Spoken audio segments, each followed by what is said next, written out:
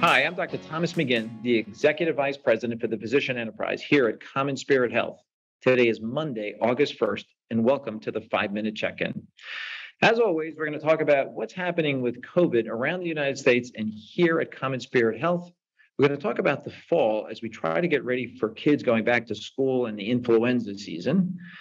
Then we're going to mention an Alzheimer's article that was published and causing a bit of a controversy around the research in that space. And last, we're going to have a guest talk to us about a new article that looks at valve replacement surgery. So let's get started. Cases across the United States and hospitalizations are up. We see a 2% increase, peaking over 6,000 across the United States.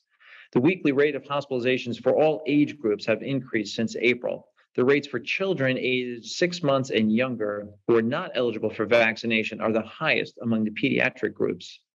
On a better note, mortality rates are down for COVID across the United States.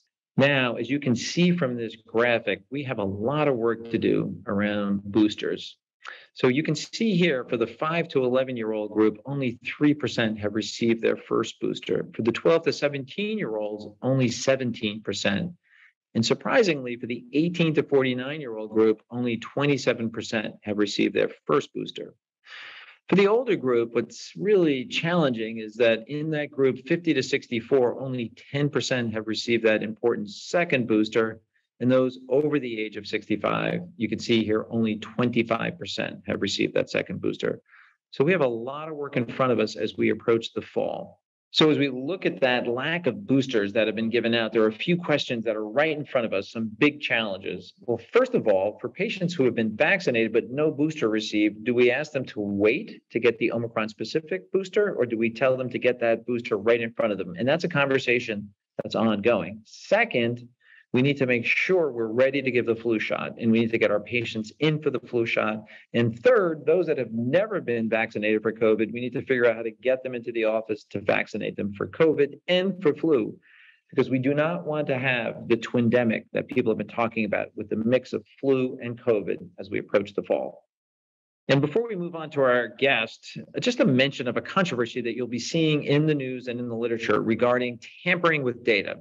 So the context for this around Alzheimer's disease has been a long-standing debate. Are the plaques that we see on the MRIs and the CT scans, these beta amyloid plaques, are they just correlated with Alzheimer's disease, or do they cause Alzheimer's disease?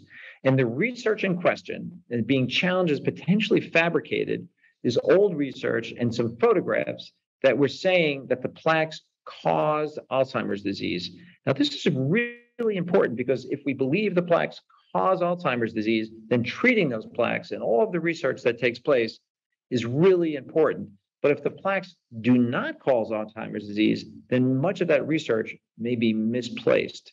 So we're going to take a deep dive on this on an upcoming 5-Minute Check-In. Now on to an interesting discussion related to a new publication that just came out looking at transcatheter aortic valve implantation versus open surgery for aortic valve replacement. And to have that conversation with us today is Dr. Waleed Kayani, who is an interventional cardiologist and assistant professor at the Baylor College of Medicine. Dr. Kayani, thank you for joining us today to have this conversation. Thank you for having me, Dr. McGinn. So tell me about this trial, large trial coming out of England. What was the methodology? What were the results? And we'll get to a little bit about the implications for clinical practice. So the UK TAVI trial was an investigator-initiated, pragmatic clinical trial that looked at the non-inferiority of transcatheter aortic valve replacement in comparison to surgical aortic valve replacement, with the primary outcome of mortality at 12 months. And what did it demonstrate? What was the final outcome of this beautifully done, randomized, pragmatic trial that really reflects day-to-day practice? It's very well put together, Dr. McGinn, how their enrollment criteria was very lax in terms of all centers in the UK.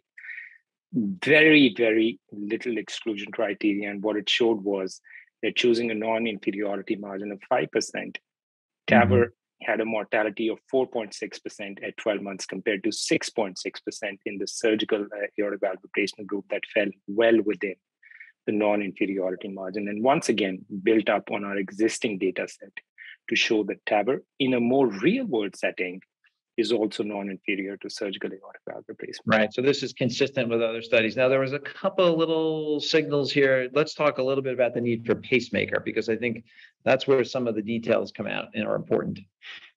That's very important. As you said, there were other secondary endpoints, about 30 of them that they looked at as well, whereby the length of hospitalization, then the amount of major bleeding complications was significantly lower in the TAVR group.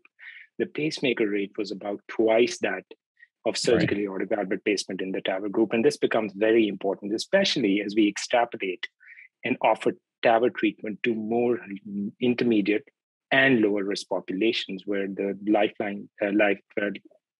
limiting aspects of surgical pacemaker become important as well.